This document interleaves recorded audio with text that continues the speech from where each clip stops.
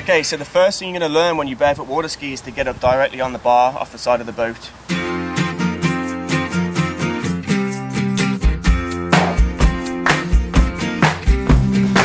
Okay, so the first thing you're going to learn when you barefoot water ski is to get up directly on the bar off the side of the boat.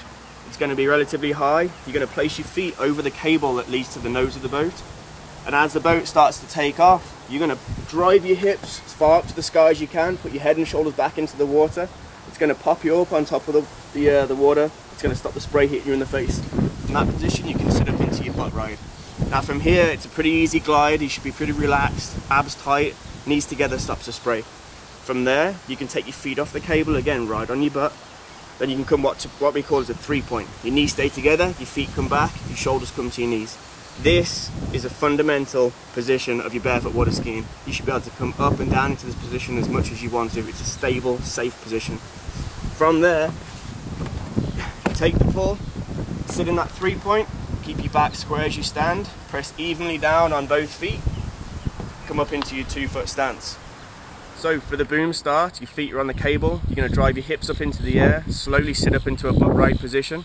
From there you can take your feet off, slowly come into your 3-point position with your arms straight, feet back to your butt. Once you're stable, in control and see where you're going, keeping your arms straight, slowly press down equally on both feet into a good 2-foot barefoot position. There are some common mistakes in the deep water start. First and foremost is on the initial get up out the water. If you don't throw your hips up far enough into the air, you're going to get spray coming over the side of you, hitting you in the chest and straight up into your face. So really try and drive your hips up as much as you possibly can. Secondly, when you sit up, you've got to do it smoothly. You've got to engage your core.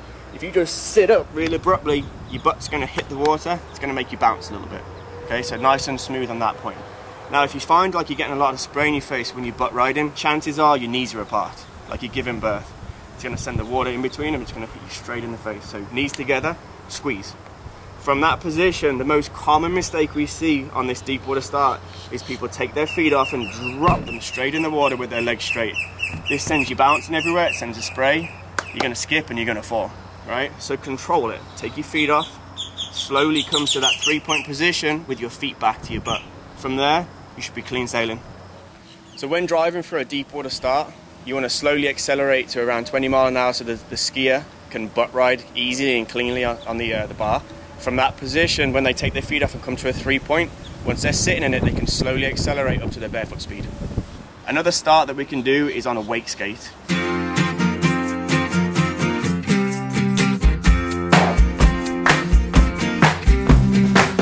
From here, you can sit about 2/3 of the way back on the board. Pinch your feet under the front, it's going to stop the board wobbling on the start. Once the boat takes off and you're up to maybe 10-15 miles an hour, you can take your feet off, place them in the water, and then sit there in that 3-point position. Knees together, stops any spray hitting you in the face, arms relaxed and straight, look where you want to go. From that position there, the driver can increase the speed to your barefoot speed, slowly push down equally on your feet. As you stand, the board will disappear out the back without you doing anything, and you can stand up into your 2-foot barefoot stance. So on the wake skate start, you want to be sitting about 2/3 of the way back, feet pinched underneath the front of the board to stop it moving from side to side.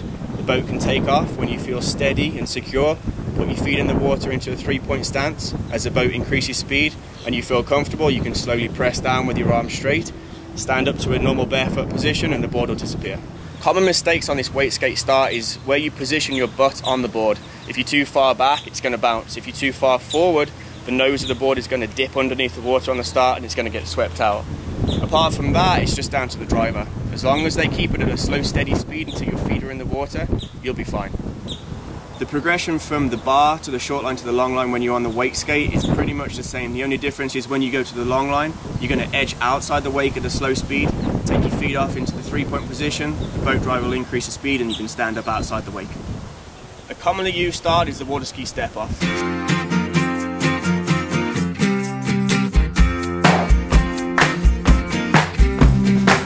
Stand up on the monoski. Once you're good and steady, you can place the bare foot in the water next to the other foot. Once you're in this good strong position, transfer the weight, slowly let the ski come back, place it in the water as that ski comes off, and you're barefooted. Okay, water ski step off. You're going to stand up on your monoski like you normally would. You're going to take that back foot out the binding and place it in the water next to your other foot. Once you transfer the weight all the way onto that bare foot, you can pick your foot out the binding, place it in the water next to the other one, and you're 2 foot barefoot position. A common mistake in this step off is that when you take your foot out the binding, you can slam the foot down real hard in the water. That's going to make that foot sink, you're going to fall. So when you take it out, try and place it in the water as gently as you can. That way you're going to be safe. The progression from the step off from the boom to the long line is the same thing. The only difference is that when you're long line, you're going to edge outside the wake before you take your foot out the back binding. Then you can place it in the water and stand up.